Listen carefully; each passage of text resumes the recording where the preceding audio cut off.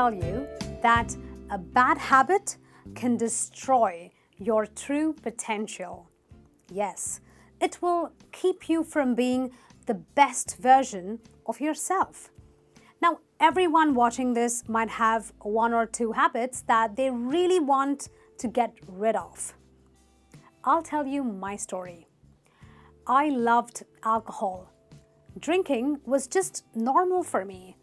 Like every day, I come home and I pop a can of beer, or maybe I meet some friends and we head out for a couple of drinks at the local bar. Well, soon enough, it started feeling kind of weird if I did not drink. Now, don't get me wrong, I was never a full-blown alcoholic, but I was close enough to becoming one, only if I hadn't kicked the bad habit. I am proud to say that I have successfully overcome the habit with my 6-step rule, and life has never been better. So please stay tuned while I share this 10-minute video that could possibly change your life.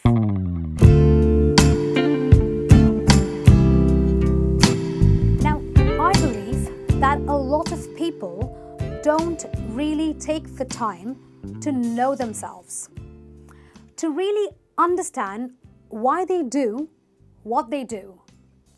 So ask yourself, why do you act in a certain way?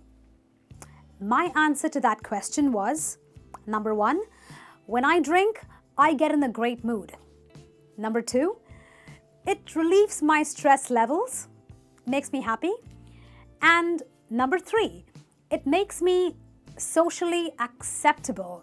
You know, in parties and get-togethers, I feel more socially acceptable.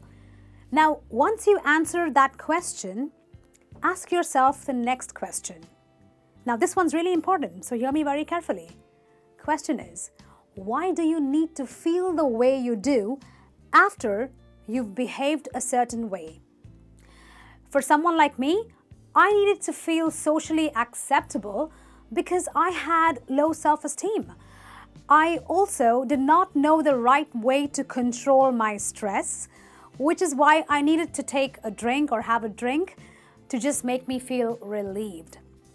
But you know what? Once I got to know the real motive for my behavior, I started working on my self-esteem and also learned to manage my stress levels.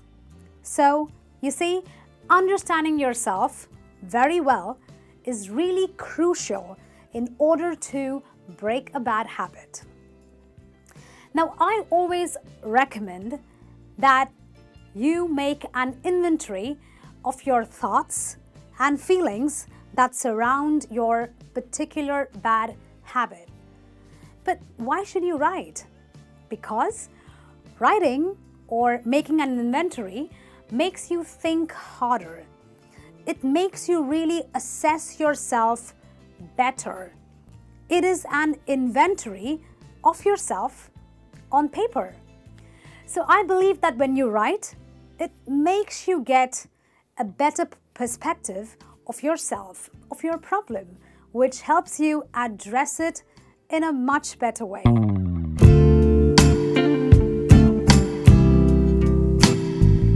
Now, because it's a habit, your brain reacts to that habit in a positive way.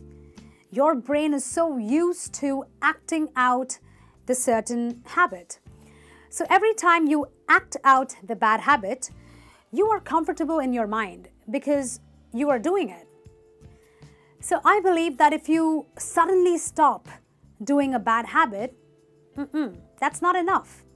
Because if you suddenly stop, that comfort level will go. And that's not a good thing because you need to be comfortable in your skin. So now, what do? You need to give your brain the opportunity to process an alternative habit. Only this time, it's going to be a good, positive one. So instead of drinking alcohol, I would sip on lemon water. Sometimes I would need to really make healthy mocktails of the fruits that I loved. A watermelon mixed with peach happened to be a favorite of mine. Sometimes I'd just sip on a fruit beer. So what happened here is that my brain gradually accepted my new habit, and eventually not drinking alcohol became normal for me. It became like the new normal for me.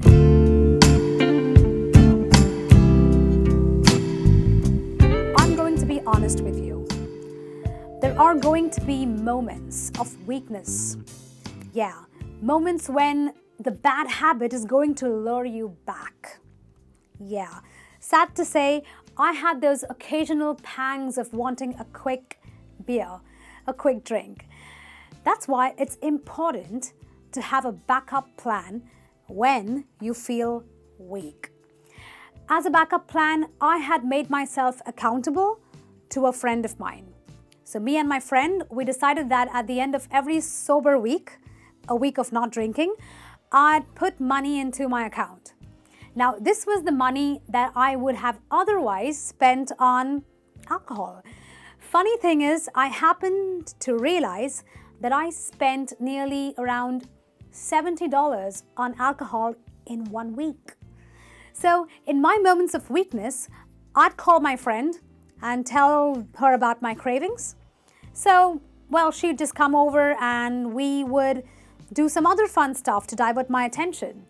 We would maybe go for a drive, or she'd just encourage me and make me feel good about all the money I'd saved as a result of not drinking alcohol.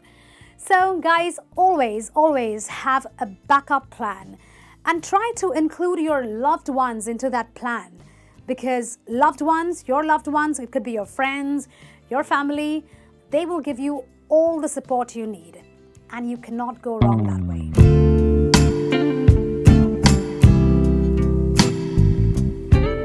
Listen to me. You need to be smart enough to avoid any kind of temptations. So if you've got a problem like me, don't drive back from work on the same road that passes the local bar or the local wine shop. Don't hang out with friends who love to drink. Don't even keep a single can of beer at home if you are struggling with something similar to what I struggle with.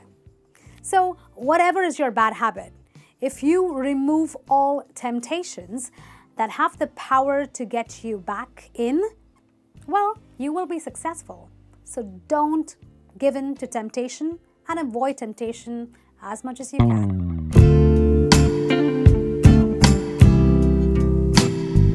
Now, when you are in the process of getting rid of a bad habit, you need to make lifestyle changes. That's the best way you should really go about it. So I realized that alcohol and fitness don't go well together.